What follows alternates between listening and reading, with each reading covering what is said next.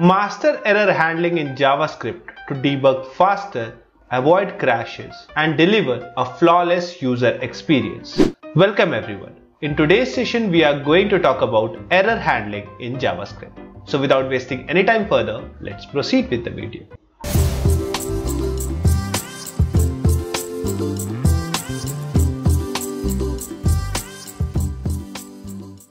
Now, why error handling matters? Now, to answer this question, first of all, we should answer what is error handling.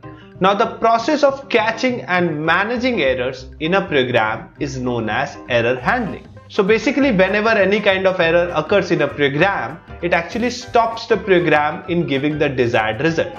So handling errors is actually catching up those situations where the program is not able to deliver the desired result and to manage it so that the program can deliver what is expected.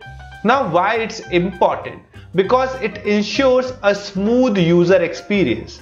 Now, no developer wants that the user will face a bad experience while using the software. So to do that, a developer must handle all the possible errors that can occur while the application is running.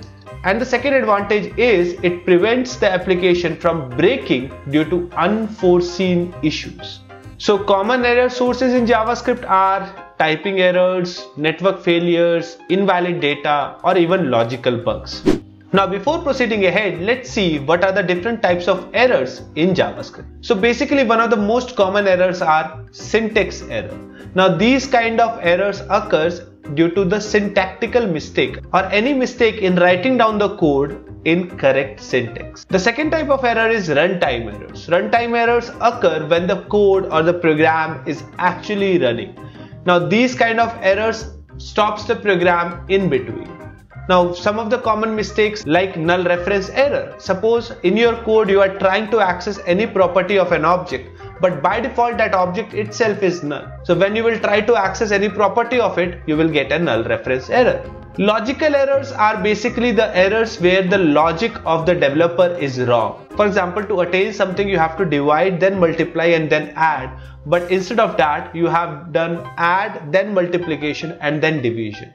So there can be a circumstance that you will get a wrong result at that specific moment of time.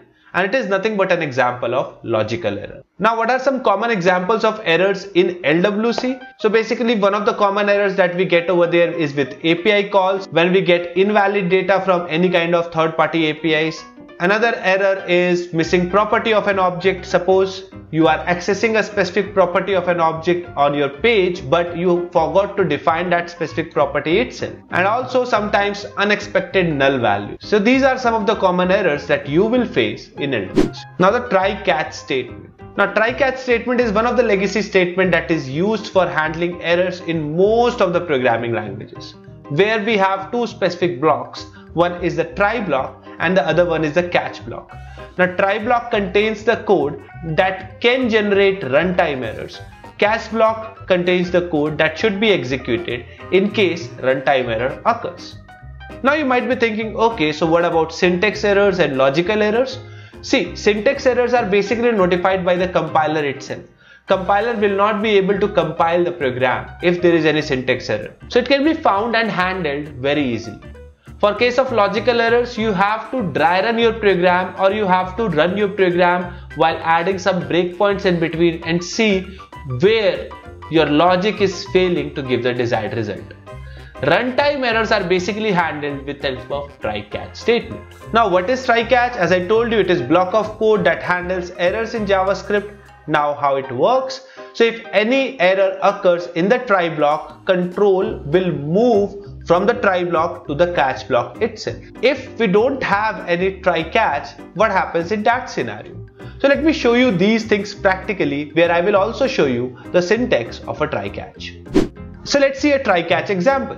So an example scenario is when we are attempting to parse an invalid JSON data. JSON is JavaScript object notation, which is basically used to transfer data from one platform to another platform. And nowadays, when we are talking about APIs and integration, JSON is widely used. When we are trying to convert a JSON data that time an exception can occur. Now I will show you what happens when an exception occurs and how we will handle it with the help of try-catch. So guys, here you can see I created an error handling folder where I am having try-catch intro.html and try-catch intro.js. Now in try-catch intro.html I am just including try-catch intro.js. Inside try-catch intro.js I am having a string and I have written an object inside this string. Now I am printing that specific string. The name of the variable is JSON text. Then I am printing hello, and then I am parsing that JSON text into a JSON body. After that I am printing after parse, then the JSON body, and then a mandatory statement. Now if I will execute this, see what happens. So I have already saved it. To see the output, I will come here from the URL. I will remove the file as well as the last folder name and enter. From here I will select error handling and then I will click on try-catch intro.html. So here you can see it is first printing the JSON text, which is nothing but a text. You can see it's not an object. You cannot collapse or uncollapse it.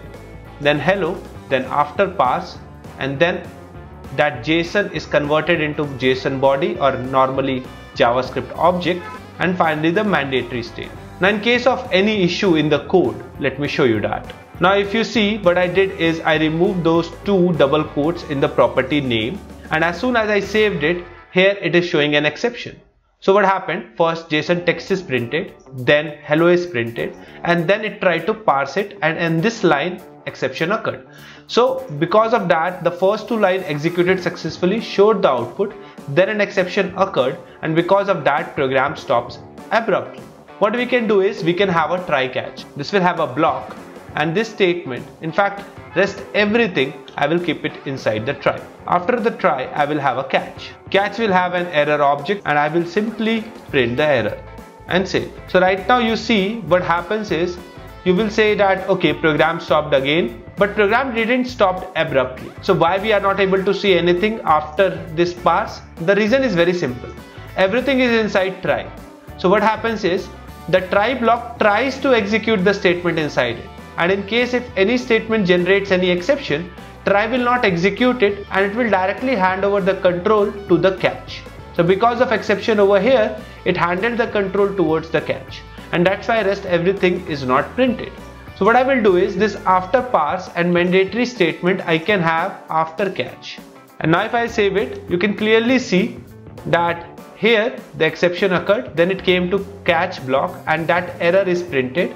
If I don't want to print the error, instead of that I simply want to print that JSON body is corrupt. So that makes more sense to the user, and developer will understand okay, there is some error in the JSON body. You can mention it with error identifier as well, or you can directly use console.error as well. Okay, so it will show it as an error that JSON body is corrupt, and then the person will come here and will correct the JSON body, and then after if I will save it, no error will occur and everything will execute successfully. So that's how try catch is basically used to handle exceptions.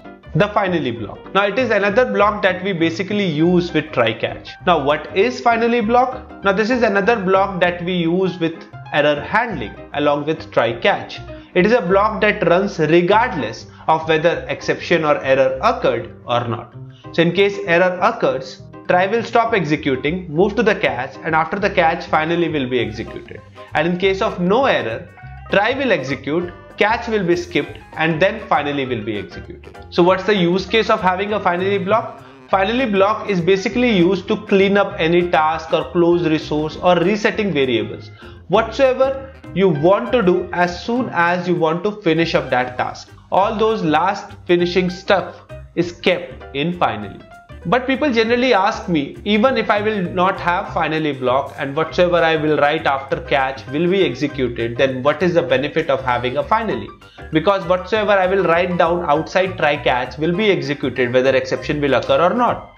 So I'm telling you a practical example which can be resolved only by using a finally.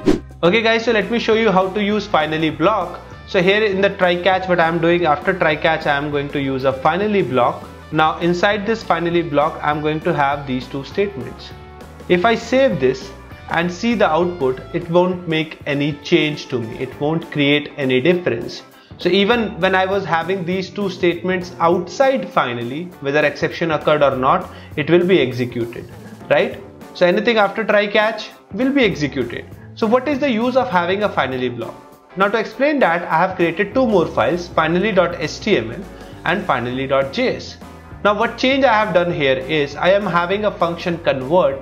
We are passing a JSON text to this convert function, and this convert function is accepting that text, converting into JSON and returning it. So here instead of that, it will return that JSON body. Okay, now let me show you the output of it. Okay, first of all, come here, remove the file name from the URL and click on finally.html, and here let me call the convert function and pass this JSON text which I have already created, and the value that is getting returned from there, let me hold it inside a console log and save it. Now the next thing to do is to see the output. Here you can clearly see I am passing this JSON text and it is returning me this JSON body. Now in case of if I am passing a wrong text, what will happen? So if I am passing a wrong text and saving it, you can see in that situation, in that specific situation, it is printing the error, it is printing the mandatory statement, and here finally it is printing undefined. But why, when there was no error, why mandatory statement was not getting executed? Because in that situation, if you see in this function, you are converting the JSON text, no error occurred, and hence it is returned. This function is returned here, and because this function is returned from here itself, it didn't execute anything afterwards. So to resolve this, finally is a better option. What you can do is you can have a finally, have this console log inside finally and save it. So even if there is any return statement and your function have to return back from the try block or from the catch block, still the function will go to the finally, will execute whatsoever is there in the finally, and then only it will return. And now you can see mandatory statement is printed over here, and then after that returned object is printed. Even in case of any error, still mandatory statement will be printed because it is part of the finally block. So this is one of the example where finally is useful. When you are returning something from your try catch, but you want something to be executed before it is getting returned. Common errors and how to avoid them. So reference errors. So one of the common error with reference error is accessing variables that don't even exist. So what we can do is we can use optional chaining. I told you, you should first verify whether anything like that is null or undefined. If it is null or undefined, don't access anything from it. If it is not, then only access any property. Type errors are also one of the common errors where we are using values in an incompatible way. There can be different examples for it. For example, suppose there are two string values containing numbers like 23 and 32 as in form of a string, and then you are adding them, and then you are trying to fetch the result.